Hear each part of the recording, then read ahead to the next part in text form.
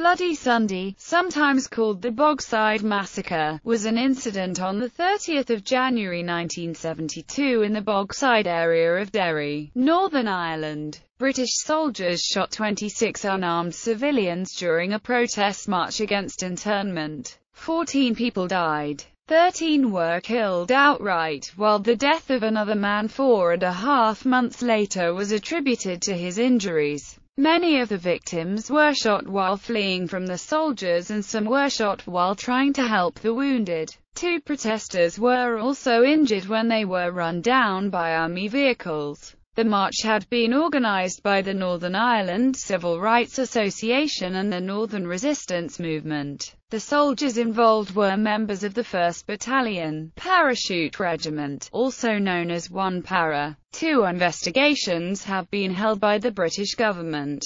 The Derry Tribunal, held in the immediate aftermath of the incident, largely cleared the soldiers and British authorities of blame. It described the soldiers' shooting as bordering on the reckless, but accepted their claims that they shot at gunmen and bomb throwers. The report was widely criticised as a whitewash. The Savile Inquiry, chaired by Lord Savile of Newdigate, was established in 1998 to re-investigate the incident. Following a 12-year inquiry, Savile's report was made public in 2010 and concluded that the killings were both unjustified and unjustifiable. It found that all of those shot were unarmed, that none were posing a serious threat, that no bombs were thrown, and that soldiers knowingly put forward false accounts to justify their firing. On the publication of the report, British Prime Minister David Cameron made a formal apology on behalf of the United Kingdom. Following this, police began a murder investigation into the killings.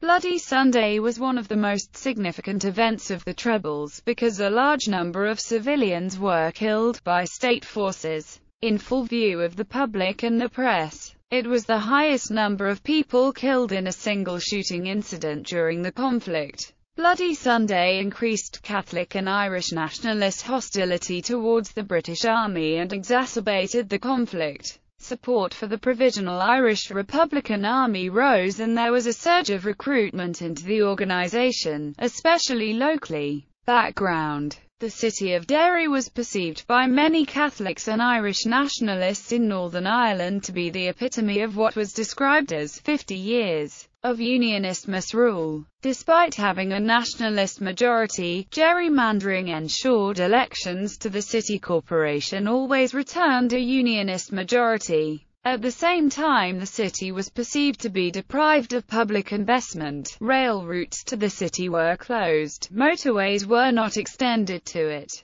A university was opened in the relatively small town of Coleraine rather than Derry, and, above all, the city's housing stock was in an appalling state. The city therefore became a significant focus of the civil rights campaign led by organisations such as Northern Ireland Civil Rights Association in the late 1960s, and it was in Derry that the so-called Battle of the Bogside, the event that more than any other pushed the Northern Ireland administration to ask for military support for civil policing, took place in August 1969. While many Catholics initially welcomed the British Army as a neutral force, in contrast to what was regarded as a sectarian police force, relations between them soon deteriorated. In response to escalating levels of violence across Northern Ireland, internment without trial was introduced on 9 August 1971. There was disorder across Northern Ireland following the introduction of internment, with 21 people being killed in 3 days of rioting. In Belfast, soldiers of the Parachute Regiment shot dead 11 Catholic civilians in what became known as the Ballymurphy Massacre. On 10 August, bombardier Paul Challoner became the first soldier to be killed by the Provisional IRA in Derry, when he was shot by a sniper on the Cregan estate. A further 6 soldiers had been killed in Derry by mid-December 1971. At least 1,332 rounds were fired at the British Army, who also faced 211 explosions and 180 nail bombs, and who fired 364 rounds in return. IRA activity also increased across Northern Ireland, with 30 British soldiers being killed in the remaining months of 1971. In contrast to the 10 soldiers killed during the pre-internment period of the year. Both the official IRA and provisional IRA had established no-go areas for the British Army and IUC in Derry through the use of barricades. By the end of 1971, 29 barricades were in place to prevent access to what was known as Free Derry, 16 of them impassable even to the British Army's 1-ton armoured vehicles. IRA members openly mounted roadblocks in front of the media, and daily clashes took place between nationalist youths and the British Army at a spot known as Aggro Corner. Due to rioting and damage to shops caused by incendiary devices, an estimated total of £4 million worth of damage had been done to local businesses. On 18 January 1972, Brian Faulkner, Prime Minister of Northern Ireland, banned all parades and marches in Northern Ireland until the end of the year. On the 22nd of January 1972, a week before Bloody Sunday, an anti-internment march was held at McGilligan Strand, near Derry. The protesters marched to a new internment camp there, but were stopped by soldiers of the Parachute Regiment. When some protesters threw stones and tried to go around the barbed wire, paratroopers drove them back by firing rubber bullets at close range and making baton charges. The paratroopers badly beat a number of protesters and had to be physically restrained by their own officers. These allegations of brutality by paratroopers were reported widely on television and in the press. Some in the army also thought there had been undue violence by the paratroopers. NICRA intended, despite the ban, to hold another anti-internment march in Derry on Sunday 30 January. The authorities decided to allow it to proceed in the Catholic areas of the city, but to stop it from reaching Guildhall Square, as planned by the organisers. The authorities expected that this would lead to rioting. Major General Robert Ford, then commander of land forces in Northern Ireland, ordered that the 1st Battalion, Parachute Regiment, should travel to Derry to be used to arrest possible rioters. The arrest operation was codenamed Operation Forecast. The Saville report criticized General Ford for choosing the Parachute Regiment for the operation, as it had a reputation for using excessive physical violence. The paratroopers arrived in Derry on the morning of the march and took up positions in the city. Brigadier Pat McClellan was the operational commander and issued orders from Ebrington Barracks. He gave orders to Lieutenant Colonel Derek Wilford, commander of 1 Para. He in turn gave orders to Major Ted Loudon, who commanded the company who launched the arrest operation. Events of the day. The protesters planned on marching from Bishop's Field, in the Cregan housing estate, to the Guildhall, in the city centre, where they would hold a rally. The march set off at about 2:45 p.m. There were 10–15,000 people on the march, with many joining along its route. Lord Widgery, in his now discredited tribunal, said that there were only 3,000 to 5,000. The march made its way along William Street, but, as it neared the city centre, its path was blocked by British Army barriers. The organisers redirected the march down Rossville Street, intending to hold the rally at Free Derry Corner instead. However, some broke off from the march and began throwing stones at soldiers manning the barriers. The soldiers fired rubber bullets, CS gas and water cannon to try and disperse the rioters. Such clashes between soldiers and youths were common, and observers reported that the rioting was not intense. Some of the crowd spotted paratroopers hiding in a derelict 3-story building overlooking William Street, and began throwing stones at the windows. At about 3:55 p.m., these paratroopers opened fire. Civilians Damien Donaghy and John Johnston were shot and wounded while standing on waste ground opposite the building. These were the first shots fired. The soldiers claimed Donaghy was holding a black cylindrical object. At 4:07 p.m., the paratroopers were ordered to go through the barriers and arrest rioters. The paratroopers, on foot and in armored vehicles, chased people down Rossville Street and into the Bogside. 2 people were knocked down by the vehicles. Brigadier McClellan had ordered that only 1 company of paratroopers be sent through the barriers, on foot, and that they should not chase people down Rossville Street. Colonel Wilford disobeyed this order, which meant there was no separation between rioters and peaceful marches. The paratroopers disembarked and began seizing people. There were many claims of paratroopers beating people, clubbing them with rifle butts, firing rubber bullets at them from close range, making threats to kill, and hurling abuse. The Saville report agreed that soldiers used excessive force when arresting people, as well as seriously assaulting them for no good reason while in their custody. One group of paratroopers took a position at a low wall about 80 yards in front of a rubble barricade that stretched across Rossville Street. There were people at the barricade and some were throwing stones at the soldiers, but none were near enough to hit them. The soldiers fired on the people at the barricade, killing 6 and wounding a 7th. A large group of people fled or were chased into the car park of Rossville Flats. This area was like a courtyard, surrounded on 3 sides by high-rise flats. The soldiers opened fire, killing 1 civilian and wounding 6 others. This fatality, Jackie Duddy, was running alongside a priest, Father Edward Daly, when he was shot in the back. Another group of people fled into the car park of Glenfader Park, which was also a courtyard-like area surrounded by flats. Here, the soldiers shot at people across the car park, about 40 to 50 yards away. 2 civilians were killed and at least 4 others wounded. The Saville report says it is probable that at least 1 soldier fired from the hip towards the crowd, without aiming. The soldiers went through the car park and out the other side. Some soldiers went out the southwest corner, where they shot dead 2 civilians.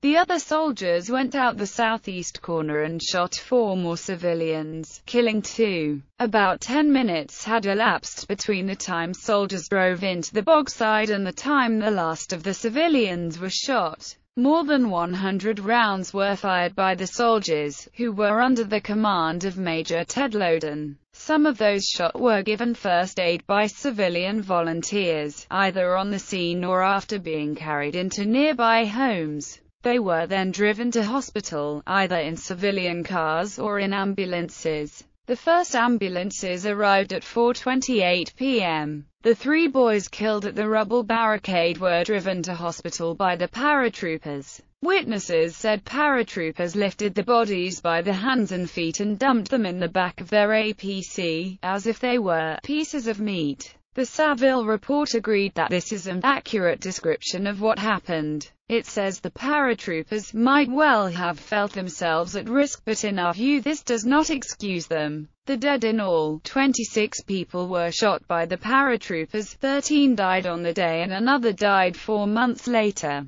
Most of them were killed in 4 main areas: the rubble barricade across Rossville Street, the courtyard car park of Rossville Flats, the courtyard car park of Glenfader Park, and the forecourt of Rossville Flats. All of the soldiers responsible insisted that they had shot at, and hit, gunmen or bomb throwers. The Saville report concluded that all of those shot were unarmed and that none were posing a serious threat. It also concluded that none of the soldiers fired in response to attacks, or threatened attacks, by gunmen or bomb throwers. The casualties are listed in the order in which they were killed. John Jackie Duddy, age 17, shot as he ran away from soldiers in the car park of Rossville Flats. The bullet struck him in the shoulder and entered his chest. 3 witnesses said they saw a soldier take deliberate aim at the youth as he ran. He was the first fatality on Bloody Sunday. Like Saville, jury also concluded that Kelly was unarmed. His nephew is boxer John Duddy. Michael Kelly, age 17, shot in the stomach while standing at the rubble barricade on Rossville Street. Both Saville and Widgery concluded that Kelly was unarmed. Hugh Gilmore, age 17, shot through his left elbow, the bullet then entering his chest as he ran away from the paratroopers near the rubble barricade on Rossville Street. Widgery acknowledged that a photograph taken seconds after Gilmore was hit corroborated witness reports that he was unarmed, and that tests for gunshot residue were negative.